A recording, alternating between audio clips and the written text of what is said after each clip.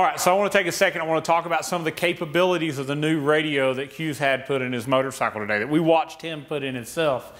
So it does have Apple CarPlay and Android Auto. Those are the two big features a lot of people wanted from the GTS radio. What that means is when you plug your phone in, the safe apps, your navigation apps like Apple Maps, Google Maps, Waze, those are going to be displayed up on the radio when plugged into the USB. We also have all of our music apps: Pandora, Slacker, Spotify, Hulu, Tidal, Amazon Prime Music. I mean, the list just keeps going on. There's so many different ones. The SiriusXM app. You can do all of these apps and they'll be on screen. They're considered safe apps. At the same time, while it's plugged in, it's also going to be charging your phone and giving you these options. One big thing we get over the GTS radio, because everybody wants to talk about the few things we lose, and I'll start there real quick. This will not operate a headset. A wireless headset will not communicate with this radio. You cannot have a CB with this radio. If those two things are very important to you, this radio is not for you. This is for people who are really serious about audio and they want the new features. They want Bluetooth that connects faster. I have timed it. It's about 13 seconds to connect my phone through Bluetooth after boot up. It's about 3 minutes with a factory GT radio. I mean, your friends have left, you're still hoping your phone connects. We don't know if it's going to happen. So the other big things are things like custom colors of our icons. I think it's really cool. We customize these bikes, we make it your own, and so you can do that with the coloring. You can also change background images on the radio too to suit an image that you want. Here's the big part to me: equalizer, 13-band EQ. High pass and low pass filters. So in layman's terms, what does high pass and low pass mean? If you turn on a high pass filter and you set a frequency, it's going to cut off any bass frequencies below that number. So if we set a high pass filter at 80 hertz, and that's a very popular setting to have it on, that means our 6.5-inch speakers are going to play 80 hertz and up, and the bass below that is going to be attenuated down, normally in a 6 decibel or 12 decibel slope, so that when there's a deep bass note that plays, they still play it some, but not as loud as everything else, so it doesn't distort the music and make it sound bad. Low pass filter would be, say, on the subwoofer output. So if there was a sub in the bike, the low pass filter would block all the high notes, because there's no need in sending high notes to a sub. It doesn't want to play it, it doesn't sound good doing it. So all of that is adjustable and built into the radio. We also have what's called band pass, where we can actually block high range, high pass, and low pass to one speaker at the same time. It's called band pass. So let's say we're doing an 8-inch mid. We want it to play a range. We don't want it to go as low as a 10 or 12-inch sub, and we don't want it to be playing treble either. We're going to enact a band pass, which that's built into the radio. Full sub adjustment. So if we add a sub, we can control it up and down. Thumb control still functions, EITMS still functions. All the things that some people worry about as far as our info button is not going to bring up oil pressure. It's not going to bring up oil life, oil temp, the things that you could do on some of the newer radios. Not all of the radios did this to begin with. All those things still work through your instrumentation. You still have an oil can that comes on if you have an oil pressure problem. You still have temp lights that come on, tire pressure lights. All the things that you could view in the radio, which you probably didn't normally look at, does have what we call an idiot light or dummy light that pops up on the gauge. So you don't lose any of those features.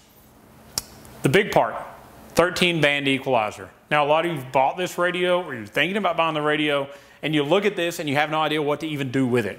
There's a bunch of preset EQs and I'll tell you, I don't like any of them.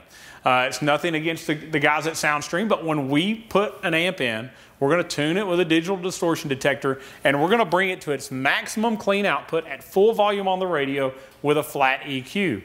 Now you go in and you use a preset, it's going to boost a bunch of frequencies and it's most likely going to cause our amp to clip early and it may cause you to blow a speaker. So when it comes to EQ, here's what we want you to do. If you want more bass, turn the treble down. If you want more bass, don't boost the bass. Go down with the 3 or 4 bands on the right side of the screen. If you want more treble, more high range, turn the bass down. By doing this, instead of boosting something, you're taking away what you have too much of. So your signals are going to stay clean, your speakers aren't going to blow, it's going to sound much better. And here we are, you're probably wondering, what is this microphone doing hanging over top of the seat? So I've got an RTA here. An RTA is a real-time analyzer. It is listening to the sound in the room, and when we play proper test tracks, like I'm going to play pink noise is every frequency at the same level at the same time. I'm going to get a graph on my computer showing me what kind of sound we're getting out of these speakers. Now I've set the microphone at head height. This particular system is 6 coaxial speakers. What that means is the tweeter and the mid are on the same connection.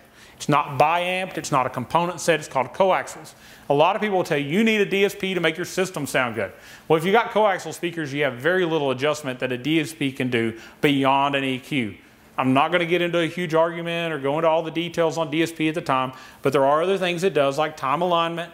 And if you had a bi-amped system, you could completely control your tweeters at different levels than your mids. You'd also have the ability to go in and EQ each channel independently, where we have a global EQ. We're doing the whole system at one time with the EQ and the radio.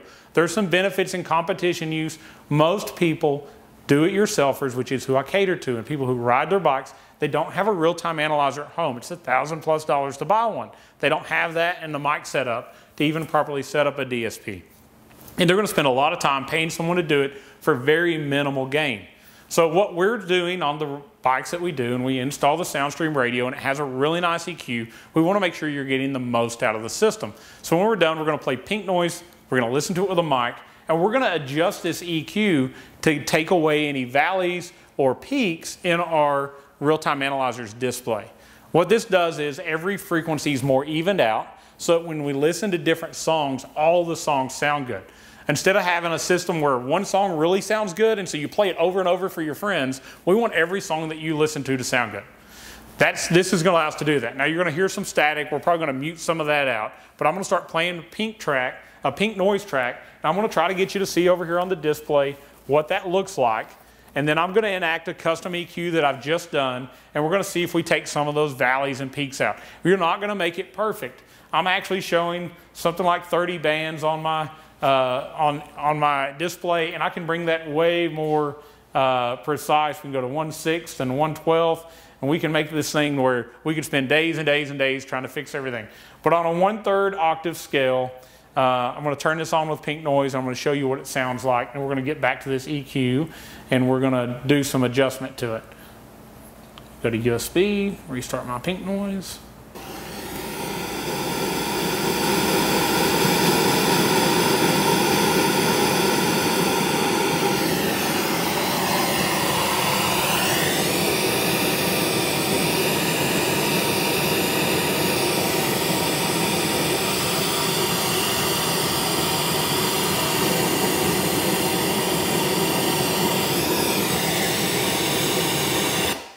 All right, when I unpause the track, what you're going to see is what the EQ looks like if it's left completely flat. So I want you to take a look at it.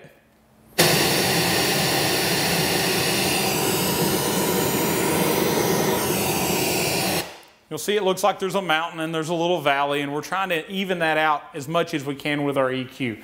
So I'm going to unpause it, show it again, and then I'm going to do our custom EQ settings.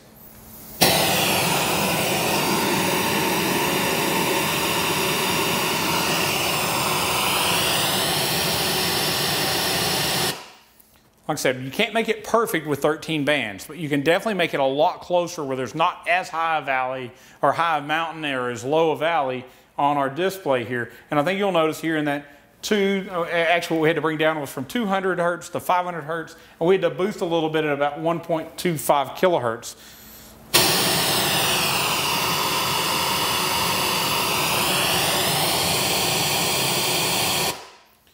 So what I will do is I will take a picture of these settings in the radio that give us this close of a curve, and I will save them and I'll show them to you if you want to see them. But people ask me all the time, how do I set up my EQ? What's the best EQ for my Hertz speakers? What's the best EQ for my Precision Power speakers or my Infinity Kappa Perfect speakers?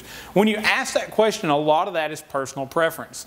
Even if I set the EQ like we've done here to give us our best sound with all of the music we listen to, most likely there's something you listen to more than everything else. A certain genre of music that really brings you back to a time that you enjoy, so you listen to more of that. And if that's the case, you're going to have to go in, and if you think there's too much treble or too much bass, turn down the opposite some to your liking. But it's really hard for me to tell you what you're going to like and what sounds good with what you're listening to from all the way over here in Tennessee. But if we do the install, or if you want these specs, like this is the Precision Power setup that I would use. I've got another one for Hertz and a couple of the other speakers. If you'll shoot me a text, an email, whatever, I'll send you a copy of this so you can adjust it. And what we're doing is we're just flattening out that EQ a little bit more on the output side of the speakers. Now, understand when you looked at our graph, 80 hertz and down drops off. I'm blocking that on purpose with high pass filters. The upper end of the spectrum is so high pitched, we don't want the highest point of the treble to be at dog whistle level really, really loud. So that's also being cut off some. But I think we flattened it out quite a bit with this. I wanted to go into more depth of what you can do with this many bands in an EQ. A lot more than you can do with bass and treble in that factory Harley radio. But thank you so much for watching. I just want to add this in.